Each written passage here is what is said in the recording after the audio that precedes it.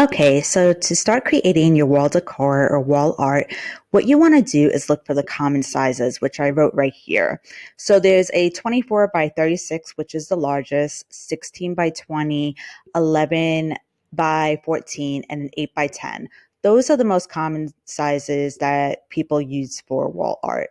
And as you see, if we scroll a little bit down, this is an example one that I have that is a 16 by 20. So what you can do here is basically go to file, and what you want to do is hit create new design. And then you want to hit custom size, and this is where you're going to put the custom size. Whether you want to do the 8 by 10, 11 by 4, you just put in those dimensions right here. So let's start with the blank one so I can show you exactly how I created this minimalist one and how you can create one too. So let's go ahead and add page. And then what we're going to do is just go to text. Now you can use one of these texts that are available for you, or you can just create your own. So we're going to do add a heading.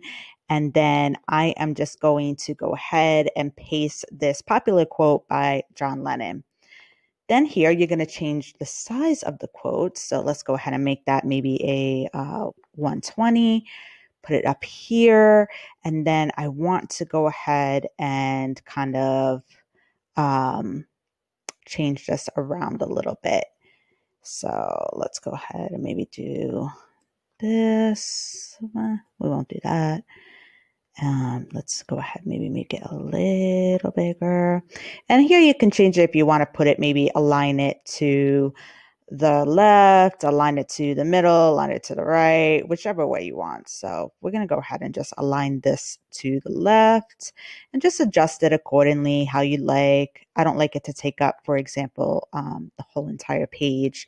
So I try to center it like as much in the middle.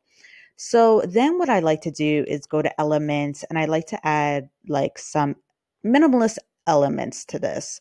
So here, let's go ahead and maybe click this, change the color of that so it shows. And then here you can just pretty much add this on top and decorate it however you like. So try to align it as much to the center.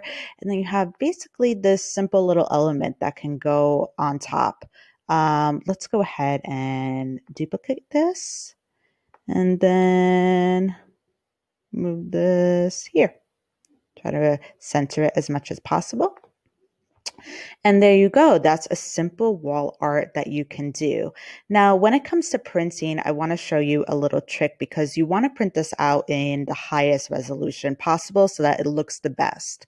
So what you're going to do is go and download it, and you're going to download basically as a PNG. And then in the next step, I'm going to show you exactly how we're going to make this the best resolution possible. Okay, so when it comes to making it the best resolution possible, what you want to do is go to basically an image converter and convert it into 300 DPI.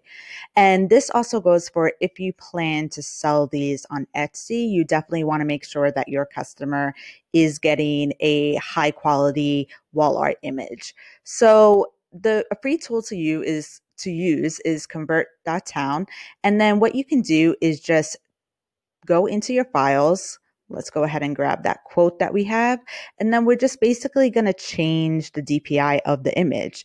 And then what it does is kind of automatically downloads it for you. And you see here to the right that it's the 16 by 20 quote image that we just did, now with a 300 DPI. And so before you print out your personal wall art or wall decor, or if you plan to sell these on Etsy, you want to just go in and change the DPI of the image so that it does come out in the highest quality possible.